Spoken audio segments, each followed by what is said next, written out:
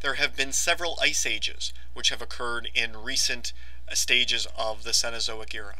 One, known as the Illinoan Ice Age, occurred, say, between 300,000 years ago and 120,000 years ago. Given that there were a number of human species alive on Earth at the time, this might have had a number of effects, such as isolating the ancestors of Neanderthals in Europe and lowering sea levels, thus affecting human migrations. 73,000 years ago, there was a massive volcanic eruption in Indonesia, perhaps the largest, in millions of years, and it would have ejected perhaps 3,000 cubic kilometers of material. This time period coincides with the time that modern Homo sapiens was migrating out of Africa and traveling through Europe and Asia, and perhaps the time that some of these other populations were beginning to disappear. So the effects of this volcanic eruption are not known, but they might have been significant for early humans.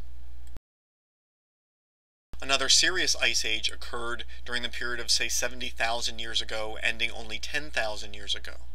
A third of a mile of ice would have covered the area of Orange County during this time.